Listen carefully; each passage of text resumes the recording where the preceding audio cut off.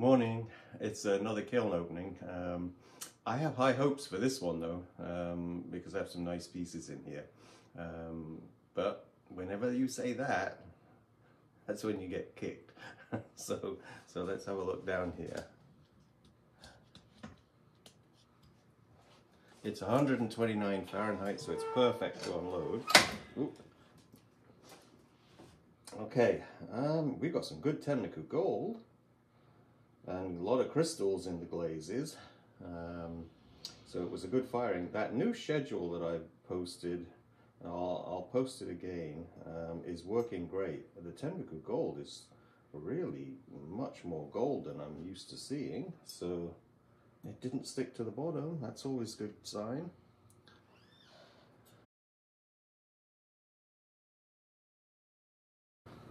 See how I'm used to seeing it more like it is just there at the bottom, but this time the crystallization in the iron just went really gold.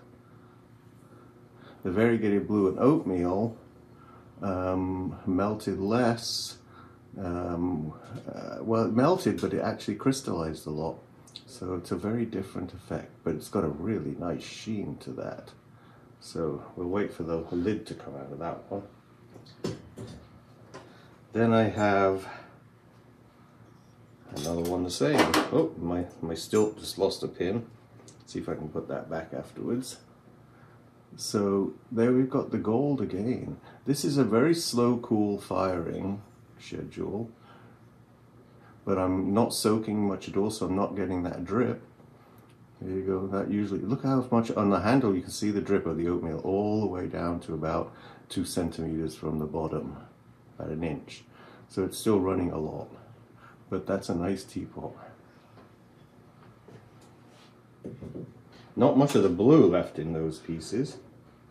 And this is, I decided because I have a lot of black pieces, I would do a teapot that had some black in it. And it's got variegated blue and oatmeal over the top, which I probably didn't need to do quite as much as that. So I kind of think it'd be nice if I just done it down to about there. But it's a nice black teapot to match all those black pieces that we have. Green teapot with matte, no, it's with apple green and oatmeal over the top as well. So this is chun green, apple green, and then oatmeal.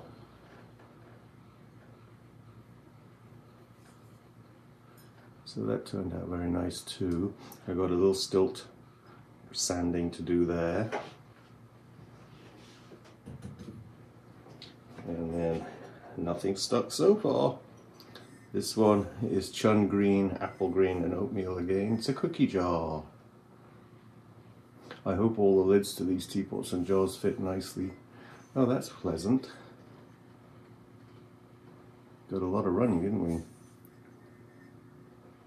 The chun green. Here's a tip. Single glaze at the bottom of your pieces only, and you can do whatever you want up the upper half. But just tend to go with just a single layer at the bottom because that's where the glaze runs. So if it's going to run from here all the way down there, you only want to have a single layer here, otherwise that's going to run all the way down onto the shelf.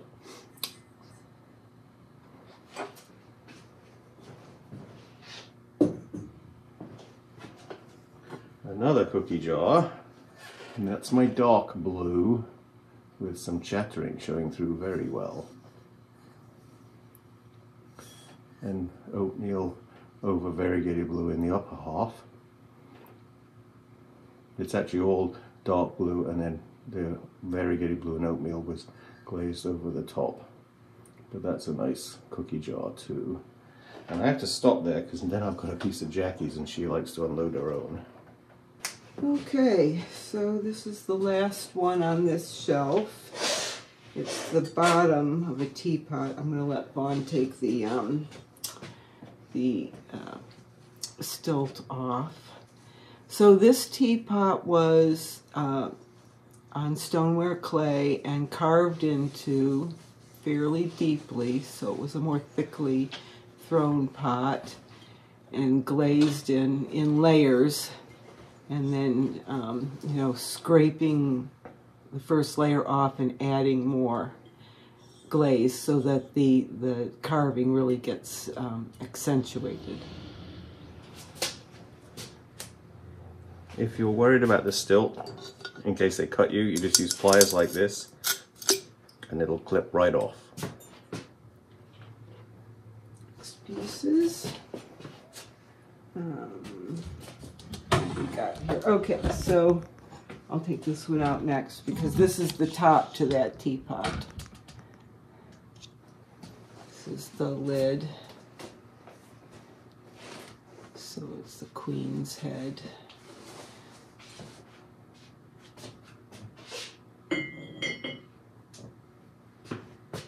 And actually these are all the lids here. So I'll just show these and then later we'll show the lid, whoops, sitting on the pot. That was close.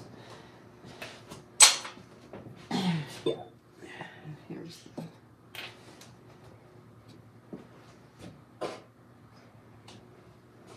This is the lid to another jar.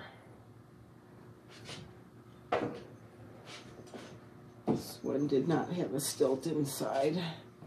This is a bird over a landscape.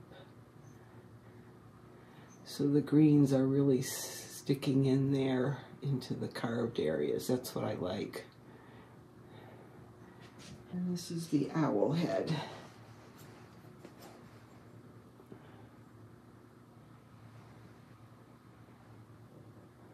He's a combination of greens, folk art white, purples, blues. There's a lot of colors in the owl. No, no stilt.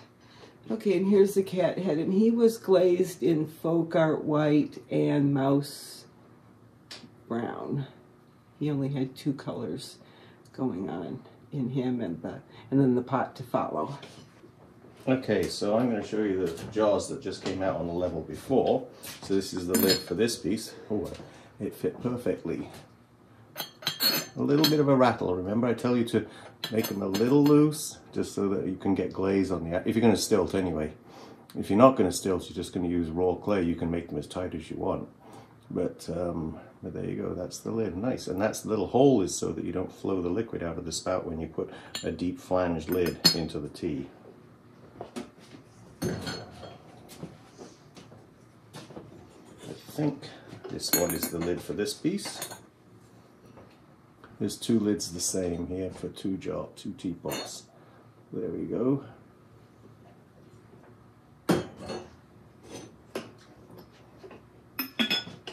And the same for this one.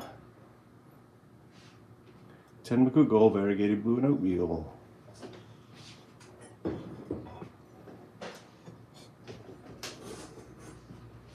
And this is the black one. So that fits, that's a nice lid for that piece, I think. We'll have pictures at the end of the video for you to see them in close up.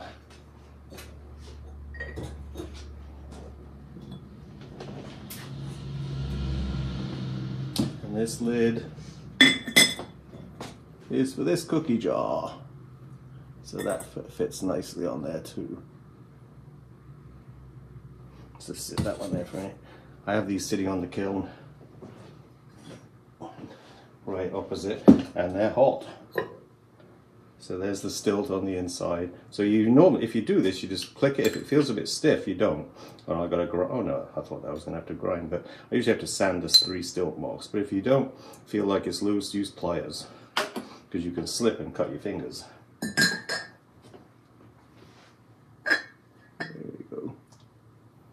Dark blue, variegated blue, and oatmeal.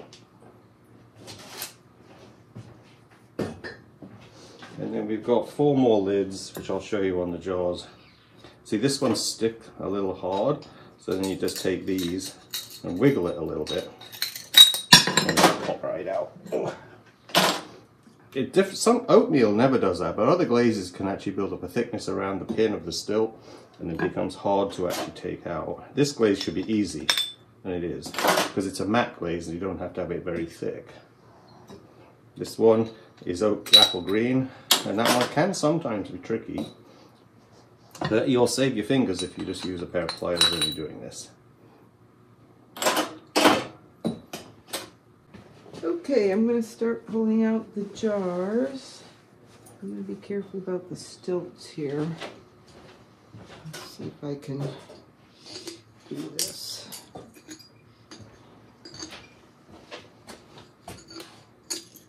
we go. It's the first time I've done that. Okay, so this is the landscape jar. That looks really nice. And I'm going to put the bird lid on top of it. So what I'm going for is to have the first layer of glaze really sink into the incised lines, the sgraffito and the carving. Wow, that one reminds me of a David Hockney painting. And there we go. Okay, let's see what's next. Is that a tight fit? Perfect in one place. Oh, this one didn't have a stilt. Okay, yeah, this one turned out good. This is the tree, and it's going to have the rooster roosting in it in a moment. I think the first layer here, you can see the apple green sticking into the leaves. Okay, there we go. Okay, and here's the rooster in the branches.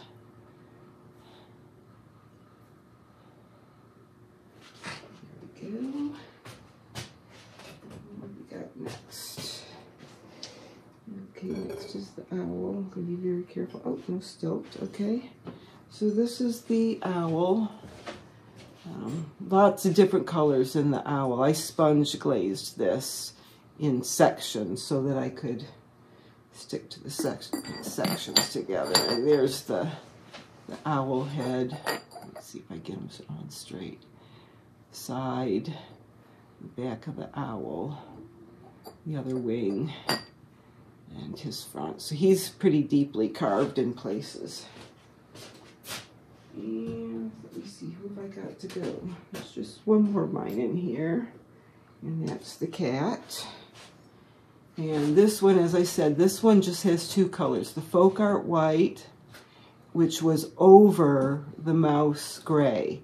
So it's the mouse gray that's sitting in the deep lines, and the folk art white over the overall. And here's the cat head sitting in there.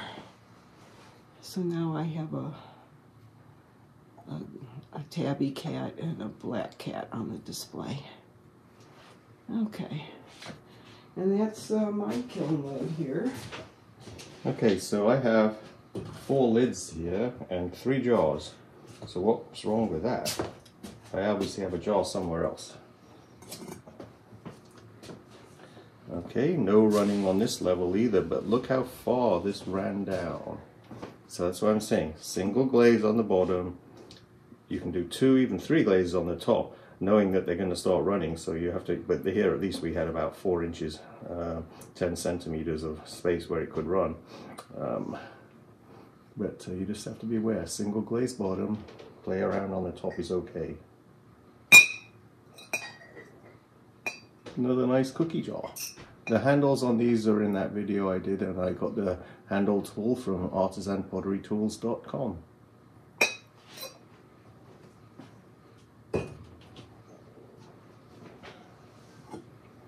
Oh, this is nice. Look at the greens in there. So basically apple green, matte turquoise and oatmeal. Lots of crystals formed in those glazes. Is there chun green in that one? No chun green, just apple green, matte turquoise and oatmeal is my guess. There's the lid.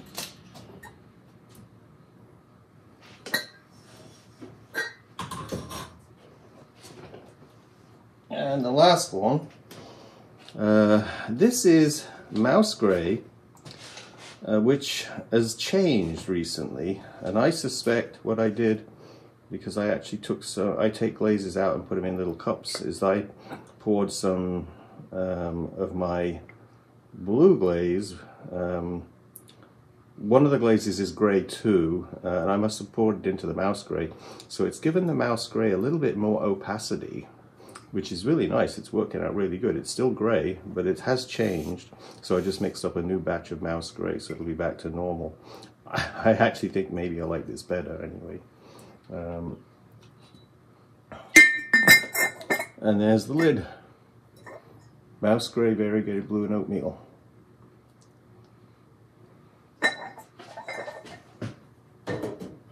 And obviously I have a black jar somewhere. We'll get that out of another kiln, I guess. Okay, I'm just gonna show you this one. It's still quite hot. We'll show it later again on the turntable. It's very hot on the bottom, that's why I'm holding it like this. So let me just show you these, and I'll tell you what glazes they are, and I'm going to post them in the videos. First one is mouse grey, variegated blue, and oatmeal.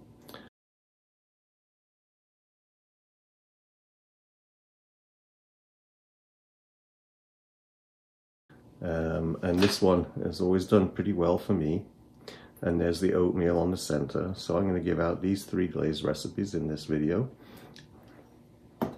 My green combinations tend to work really well.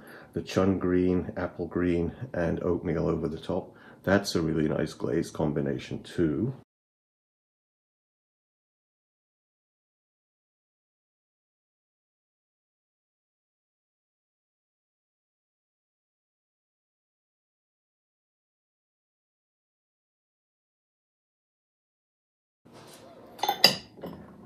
Tenmoku Gold is beautiful, and it gives you that gold, glorious, warm color with variegated blue and oatmeal. But this one runs a lot, so you've got to be a little careful with it, and that's part of the beauty of it. Is it runs, and over textures it runs really nicely. So that glaze I'll give out in this video. And then what else do we have in here? Is this an apple green? This is an apple green combination with matte turquoise and oatmeal over the top. So I'm going to give you that glaze recipe, but I have to be a little careful here. I don't want to give you too many because it's expensive to get started on glazes. So I'm going to find you one blue in a minute, and then we can actually give you that recipe as well. But there's a yellow here, maybe in the future. This is less popular as a color for me, but I always like to have a few of them. But that's one maybe for the future. What else do we have? Here's the matte turquoise over speckled clay. That's pretty nice too. It sells really well. But then we're going to get into, you know, once again, lots of glazes. So maybe this is one you should hang on and do a little bit later in the future. What else? We have well, actually, this is variegated blue. This one is variegated blue, and it has some bright blue and oatmeal over the top of it as well. So that one's always done pretty good for me too. I've given all these recipes out in the past. Here's another one from the future, maybe. If you stick with it and you have to diversify, there's black with variegated blue and oatmeal over the top of the black. It's a matte black, obviously. That's got all the colors I've already told you about: variegated blue, mouse gray, and oatmeal. And then that's it for this level.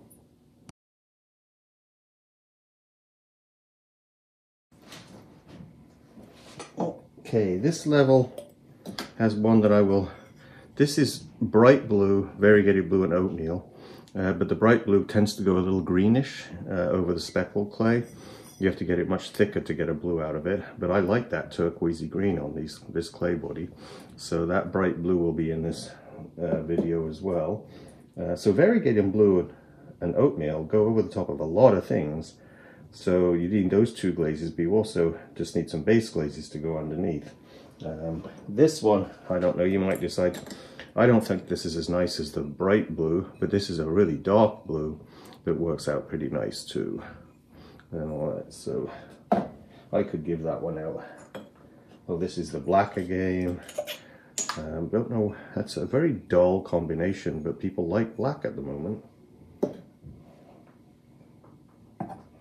Here is another apple green, working really well, with matte turquoise and oatmeal over the top.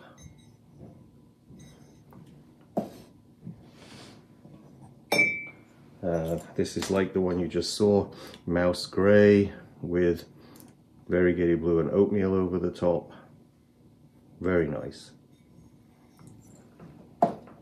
There's another turquoise one. Oh no, that's bright blue. So there's another bright blue one here. So it's important if you're setting up pottery to have your own style and your own colors that identify you different to your neighbors. So I'm giving you a lot of choices. You're just going to have to select what you're going to do. You may just go with one glaze I've known potters who do nothing but one glaze combination. Everything in their booth is the same, and there's nothing wrong with that. I personally get bored if I do the same things all the time, so I like to diversify and kind of keep, you know, can we come in with something new all the time, keeps the customers excited. And that's it for this level. There's another one of this. Once again, like I said, you've got you've got variegated blue, mouse grey in the center in this one. Then it was the variegated blue, and then you've got the oatmeal. And so just 3 glazes to give you that. Same on the outside there. That was sponged on the outside, which turned out really nice actually. On the bottom level here, we've got one other glaze that I think is really useful, which is the folk art white, but I change it so it's not white obviously. I add some yellow ochre to it, which is yellow iron oxide, and then apple green and oatmeal over the top there. That's a good glaze combination. And down below there, they're all the same glazes that I've shown you already. This bowl is glazed with my dark blue, with variegated blue that way, and oatmeal that way, with some slip trailing using the cranberry glaze. Same on the outside. So that's why the dark blue is a little dull, I find it, so that's why I like the bright blue better. But dark blue is nice too. It depends on what you're looking for.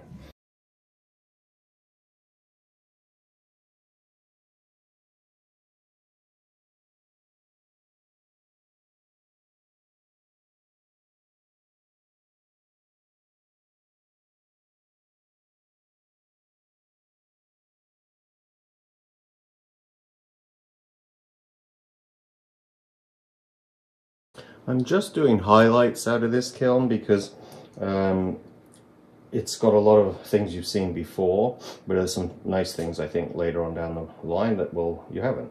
But I know you've seen that plate before because I'm making a set of those, and that's the last one in the set. And these are the lids that I actually fire on stilts, just like that. Even though I cut out a little bit, it stays totally flat and all that. So this is a cone 6 clay 516 from Pottery Supply House, so I'm very happy that this doesn't warp. And I'm firing on 3 stilts, so I think if I had a 4 stilt one, there might be some warpage. I don't know, but I'm just guessing. But this way firing them is really good. And then I just use a tiny little prop to lift it off the kiln shelf a little bit higher. And then, yeah, hopefully you'll see the jaws in a later firing because they're not in this kiln. This is Tenmoku gold when it goes totally gold, and that's because I'm doing this new firing cycle which is really slow. If we cooled this fast, this would be much more transparent with a few flecks, but when you do it this slow you get the crystallization of the iron, just total, and it goes that gold. So I love doing it this way, but I also like the other way.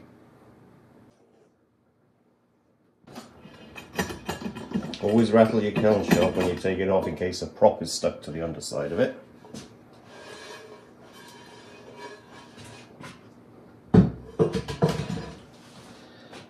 This one's nice, and I poured the glaze in the center of this one, so we have a double layer of the matte turquoise with 2 faded areas either side of it. You can just see that. This is one combination I don't do very often. It's kind of okay. We'll see. I like it. It's going to take some getting used to. The red is, I was worried about this red. It's cranberry from the Mastering Cone 6 glaze, and I don't use it very much. I use it as an accent, and I thought it would a red and green should never be seen thing, so I put some on here.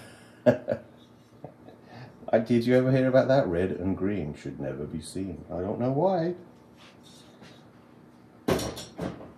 And then we have a bunch of mugs that you've seen many times before, and I have some of the pictures, which some of these turned out really pretty.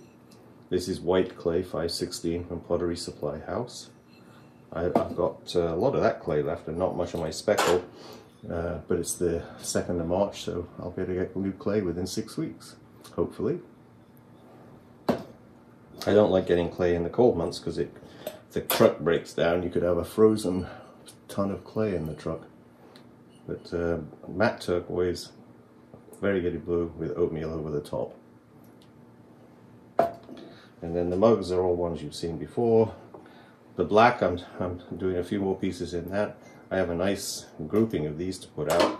My showroom's full, I don't have any room to put anything out. I shouldn't sort of, I don't know. I like to sell the older work before I put the new work out. Because I date things, you see, people often say, can I have a new piece? It is new, it's never been on the shelf. But it could be, you know, maybe the last year's date. Anyway, I won't show you the mugs because you've seen them before.